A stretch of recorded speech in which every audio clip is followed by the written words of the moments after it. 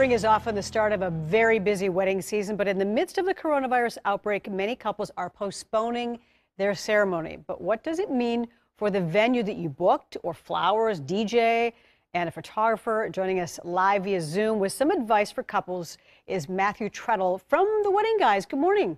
Good morning. How are you? We're doing fine here, but for people who are planning weddings, probably they're not doing so well. And this has to be a crazy time for the wedding industry. So are most people just kind of rescheduling their weddings?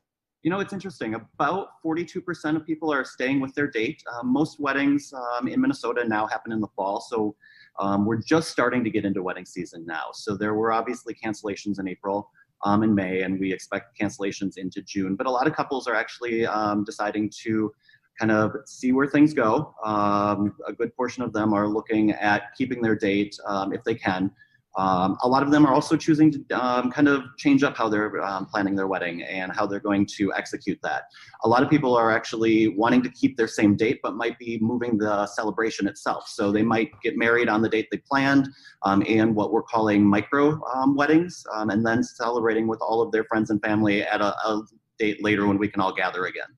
So, you know, booking a venue usually has to be done months in advance, but so most venues will still have openings for the summer, and you have kind of a list, I guess, of venues that are going to be open on their website? So one of the things that we recognized is the venue is one of the biggest challenges to putting this puzzle together, especially for couples that need to postpone their wedding. So what we did is we put together an entire list of venues that have open dates. We've listed them by weekend. Most weddings now are happening Friday, Saturday, and Sunday. So that's what we've listed on our website. You can go to theweddingguys.com /find the date. Currently we're venues, but we recognize photography is another category that is really important as well, because most of those service providers can only do one wedding a weekend or one wedding a day. And so we'll be rolling out a list of photographers that are available for the rest of the year as well this week. Okay, so you mentioned photographers, but what about florists? We know that's a wedding is big business for florists. How are they handling this? So one of the nice things about like florists and bakeries and caterers is generally most of them can accommodate more than one wedding on a day. And so there's a little bit more flexibility there in some of those categories. It's generally the categories that can only do one wedding a day that we're feeling the crunch right now. Okay, but I also think, flowers, they're perishable. They're only to be used for a certain amount of time. And if that is difficult, I would think, for florists. But you're saying that, as long as they can schedule a couple, they're generally okay. So we know most people have weddings planned, or a lot of people plan in the summer. So are they having difficulty planning things right now? So what's actually beneficial right now is most of our vendors are still working and they're not executing weddings. So they actually have time to make some of the pre-plans for the upcoming summer wedding. So it's a little bit easier right now. Typically our vendors are kind of ramping up and they're busy with starting their weddings generally this time of year, but because of the stay-at-home orders, they're actually able to kind of facilitate kind of plans for the upcoming summer weddings. What we're also recommending for couples too is to kind of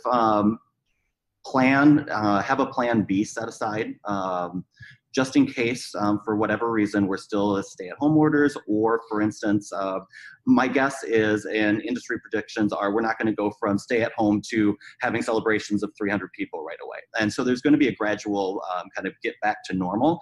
So couples need to think about kind of what they want to do in case they can't have all of their friends and family at the wedding. And so there's a lot of new services that are available as well, which is really great. Live streaming of weddings has become really popular. We're actually seeing people doing front porch weddings during this time, which is really interesting as well, because the date was really important to them.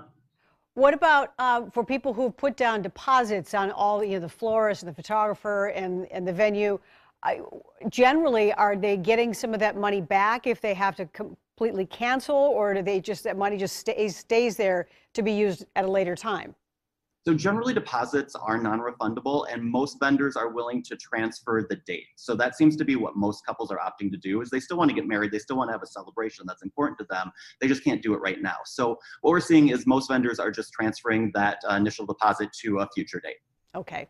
Well, Matthew Treadle, always good to talk to you from the Wedding Guys. Thanks for joining us. Yeah, a difficult time, I'm sure, for the business, but they're finding ways to get through this for sure. Yeah, it's definitely a creative and resilient industry, and we're here to help the best that we can.